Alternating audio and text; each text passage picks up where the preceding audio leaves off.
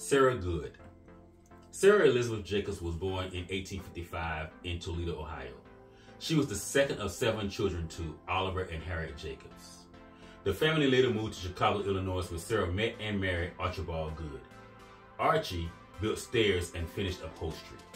In 1884, Sarah, while running her furniture store, decided to invent a piece of furniture that could fit in small spaces. This came because many of her patrons lived in small apartments. The folding cabinet bed was a desk that enfolded into a bed.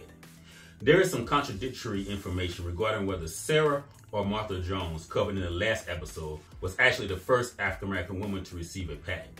To further complicate my research, the old patent numbers are no longer available on the Patent and Trademark website.